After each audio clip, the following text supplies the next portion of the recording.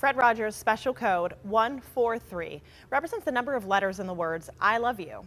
And since today is the 143rd day of the year, many local schools and organizations are celebrating with acts of kindness and good deeds for people and pets.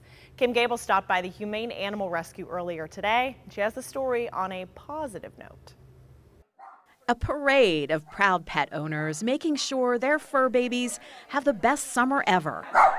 Humane Animal Rescue of Pittsburgh celebrating 143 Day by handing out donated items to dog and cat moms and dads.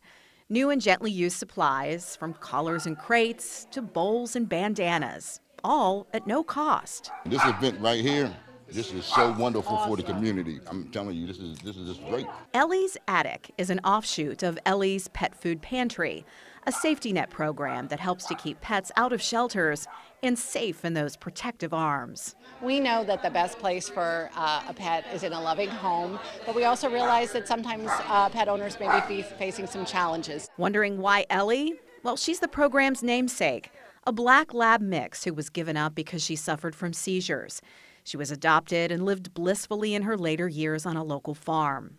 And all the outreach and support on a day like today, well, we think Ellie would approve. Whether folks could use a little help with pet costs, or they would like to share their kindness by donating items, seemed the perfect day to do this. Montel and his family heard about the event on KDKA. It's good environment for them to get out and, enjoy time too, like we do.